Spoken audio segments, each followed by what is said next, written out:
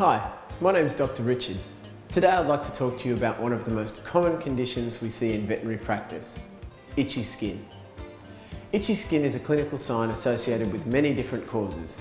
It can be extremely distressing for owners and pets alike. Let's talk about some of the common causes of itchy skin. Generally, the common causes fall into two classifications. The first is external parasites. External parasites include infestation with fleas and sarcoptic mites, also known as mange or scabies. In this part of the world, and anywhere else with a warm climate, fleas are a considerable problem all year round. The difficulty in treating flea infestation lies in their complex life cycle and the number of eggs they are capable of laying in the environment. Your veterinarian can assist you in choosing the most appropriate anti-parasitic drugs for your pet and situation. Correct treatment will result in a complete resolution of the condition, but may take considerable time and effort. The second category of common causes of itching is allergies. Allergies are an extremely common cause of itching in pets today and are an overreaction of the body's immune system to a harmless substance.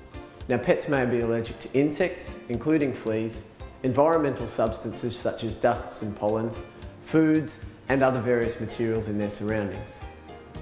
Flea allergy dermatitis, or FAD, is very common and stems from exposure of a pet to flea saliva. The treatment protocol is based around prevention of contact between fleas and your pets. Atopic dermatitis is a very common condition seen in all types of pets. It involves allergic reactions to environmental allergens, which may include airborne particles, grasses, plants, and household chemicals.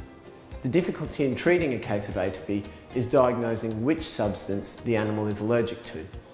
Allergy testing is available if your vet is concerned about atopy in your pet, and various treatments are around. Food allergy can also cause itchiness in our pets. Commonly, pets are allergic to major carbohydrate and protein sources in their food, such as wheat and beef respectively. Diagnosis is made via a hypoallergenic food trial, which can be prescribed by your veterinarian. Now, it's important to note that there is no cure for allergies, only control measures.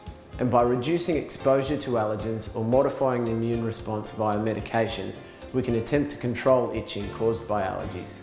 Similarly, we can reduce problematic itching due to external parasites by reducing or preventing contact between these parasites and our pets. For more information about controlling itchy skin, please contact your local Green Cross vet.